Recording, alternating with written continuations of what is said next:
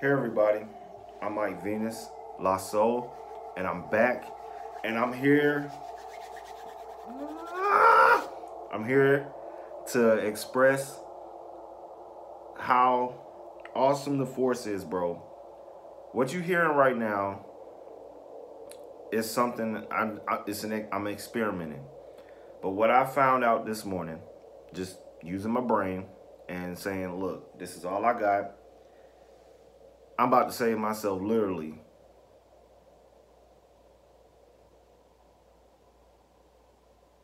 1,700, literally, and I'm gonna explain why. So, a while, maybe about a couple weeks, maybe has it been a week? About a week ago, maybe about a week or two, I don't know. I basically had put out here that I said I'm done with making beats. Now I will teach people how to make beats if you want to know how to make them. But me personally, after I release all of the beats that I made on my on the Force on my hard drive, put them up, distribute them, I'm done. And I wanted to get into generative style music. Now, what's generative style music? Basically, generative music is that it's more about creating a system. You basically, you're like a conductor. The Force or the computer is basically playing, you giving them the freedom to play something within the boundaries of what you construct. So basically, you're almost like world building, or you're the architect of the system you're creating that's making the music. Now, there's certain things that you need to do to be able to make generative music generate and play without you having to physically play. One, you got to have the ability for it to generate notes, right? And not just generate random notes, but also generate notes that you can pitch it to a scale so that now it can start to sound musical. And not only that, you have to have the ability to modulate certain parameters of the instrument, effect, or a combination of the two, and you will modulate it where it's self-modulating. You're setting the system for it to say, okay, I want you to make this move like this, or turn this up and down, or like have this come on and off, all that. You're conducting. But to have that ability, you have to have filters, some type of envelope filter, or LFO. So that's just the general basis of making generative music from what I studied. So, does the Force have these things? Yes. Let's go through it. So, I'm gonna do this. Most people, when they show these parameters, when they came out like a while ago, right? People were like using it for drums and stuff, and it was kind of too random. So basically, if you go into a clip on the Force, you can also do this on the MPC. I'm doing this on a melodic track because like I'm not making beats. I'm making ambient, experimental type music, right? So on the MPC, but I'm going to be talking about the Force, but this can be translated to the MPC. It has the same thing. I don't know if it had the envelope followers, that I don't know. So I'm not going to speak on that, but I know you can do this on the Force. So scratch the MPC. I'm talking about the Force. So if you go into a clip, you got random events, which this is what will generate your notes. You can click on it, right? You can choose melodic or drum events. This is a melodic track. I'm going to use melodic. You can choose to replace all events in a note range, or add to existing events. So, if you made it like a pattern, you can. Now, the pattern size, or how many bars you can do this to, is 32 max, right? So just keep that in mind. The note length is based off of the time division. So you can go from a bar all the way up to 164 of a beat, and you can also do triplets. That's optional, right? You can choose the note range, how, like, what note range you want it to be in. So like in this track that I'm experimenting with, I have the range that I wanted to generate notes between C2 to C5. So this is kind of like mid to high, right? You can choose for the notes to be legato, meaning whenever it generates a note, it will hold that note until it makes another note, right, to the next note.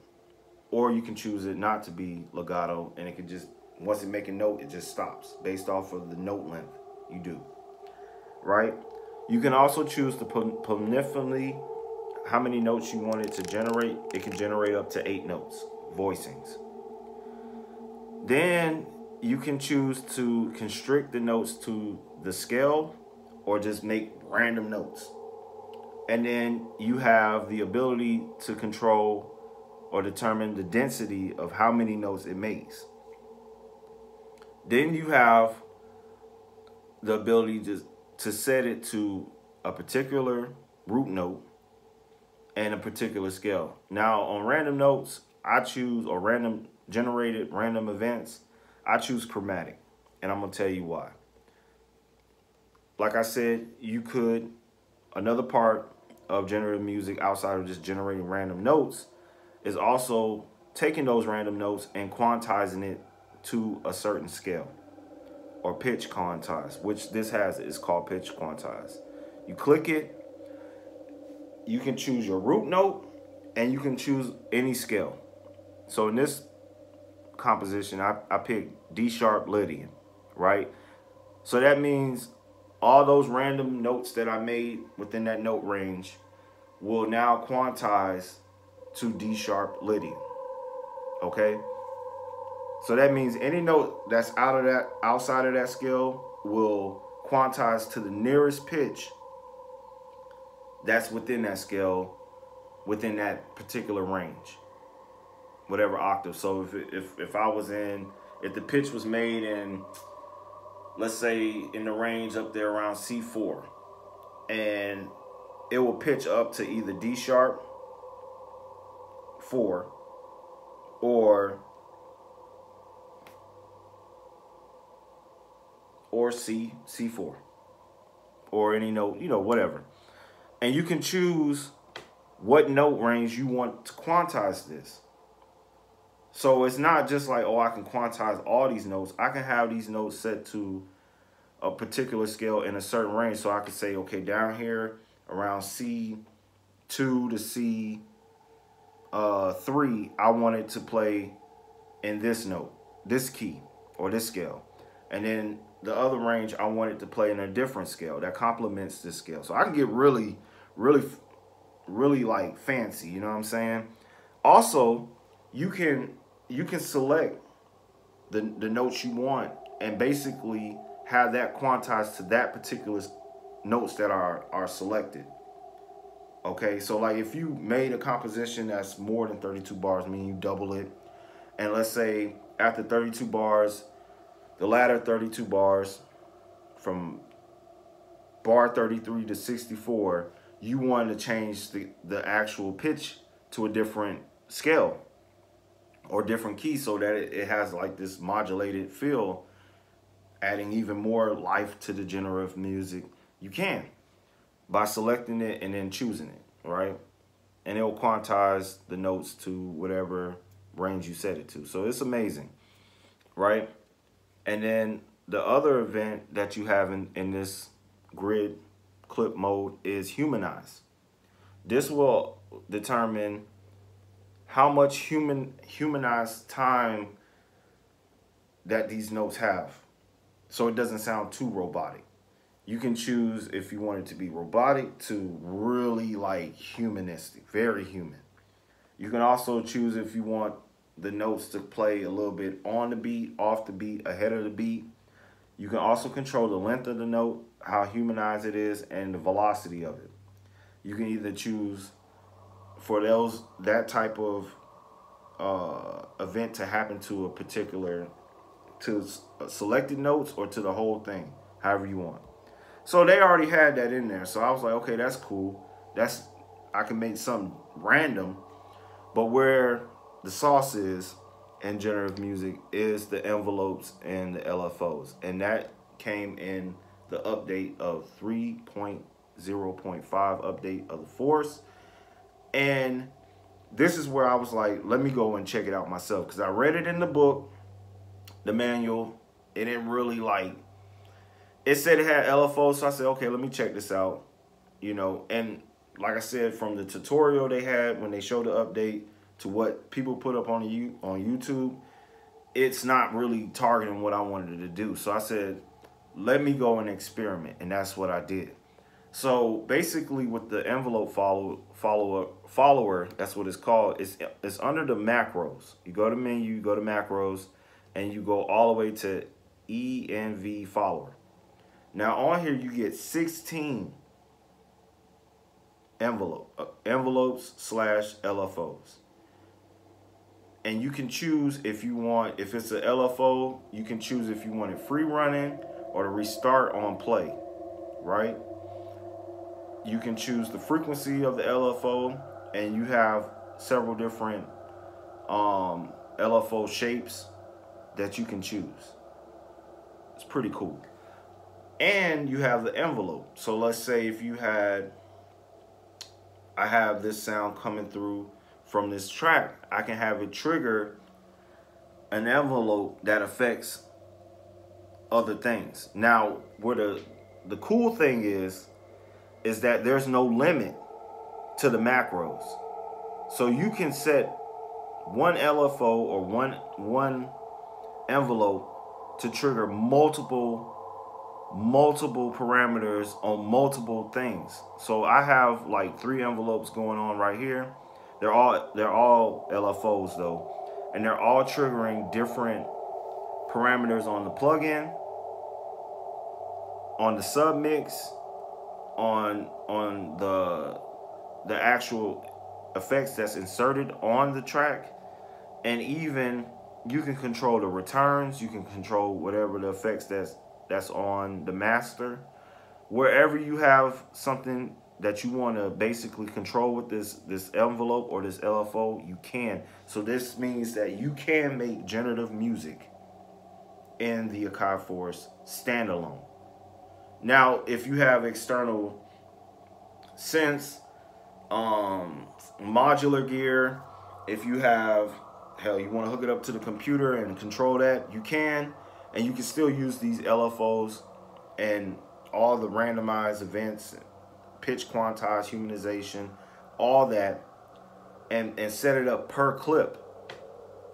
You know what I'm saying? And you can record this straight to the arranger. So you can literally make generative music. I think the max bars is 999. That's pretty long. So, you know, whatever floats your boat. So this is dope.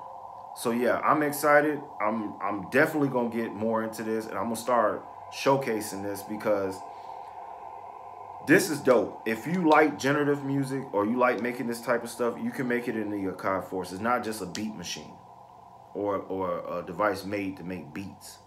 You know, I kind of touched on that because of the fact that I didn't see a lot of people doing hip hop or hip hop type beats on it. So I got into it to say, hey, if you want to get something different, try the Force. Now, if you want to make generative music and you're not wanting to be tied to a computer, or you don't want to spend, like I said, I was going to spend about roughly $1,700 to get, no, it's probably been $1,800 to get Bitwig and Ableton, Suit, and the Push. I can save myself, I can still get those, but I can save myself a little money by doing it in the Force. You know what I'm saying? I can still get that, but I'm just saying if I wanted to save myself that money, I can do that with the Force. So I'm Mike Venus, La Soul. You can make generative music on the Force. I'm so excited. And yeah, let's get it. Let's get it. I'm so geek, bro. I'm so geek. And I hope you are too. So with that, y'all be blessed. Enjoy your day. Get into this. Please let me know what you want to know about this generative stuff. in the comments, and I'll do my best to do videos to kind of, if you want me to do the hold the cam and go through this and so you can visually see it, I can do that too. So just let me know, share, help my channel, subscribe, help me get to monetization, please. Because then I'll go ham with this. And I'm staying with the Force. So with that, y'all be blessed. I'm Mike Venus, La Soul. Until next time, Mike out.